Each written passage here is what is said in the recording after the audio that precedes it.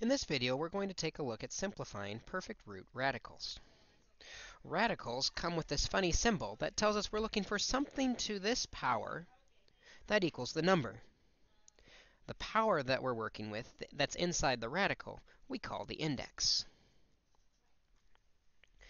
It's really easy to find this in an expression with exponents, because we simply have to divide the exponent by the index. Let's take a look at some examples where we do just that. In this problem, we want the square root of 46,656. The index is not written. When there's no index written, we will assume it means a square root, or a second root. We said it is easy to find this if the expression has exponents. So let's find the prime factorization of 46,656.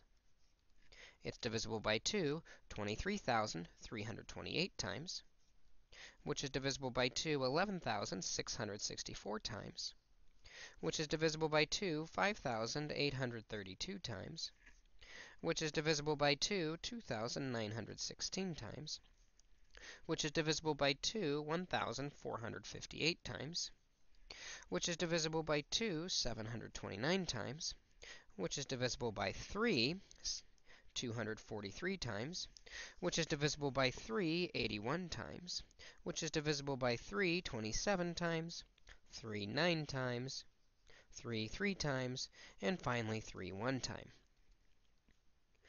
We'll rewrite the square root now with its prime factorization of 2 to the 1, 2, 3, 4, 5, 6th power times 3 to the 1, 2, 3, 4, 5, 6th power. We said an expression with exponents we can calculate by dividing the exponent by the index to get the new exponent. The new exponent on 2 is 6 divided by 2, which is 3. To find the new exponent on 3, we also divide its exponent by the 2 to get 3. Well, 2 cubed is 8, and 3 cubed is 27. And if we multiply those together, we find the square root is 216. 216 raised to the second power, then, is our 46,656. Let's try another example with a higher index. In this problem, we want the fifth root of 1,889,568. We can do this again by finding the prime factorization. It's divisible by 2, 944,784 times, which is divisible by 2, 472,392 times, which is divisible by 2, 236,196 times, which is divisible by 2, 118,098 times, which is divisible by 2, 59,049 times, which is divisible by 3, 19,683 times, which is divisible by 3, 6,561 times, which is divisible by 3, 2,187 times, which is divisible by 3,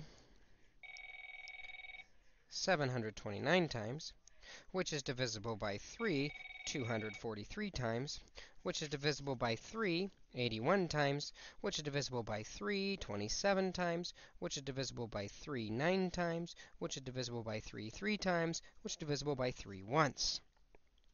And finally, we now know that this number is 2 to the 5th power times 3 to the 10th power.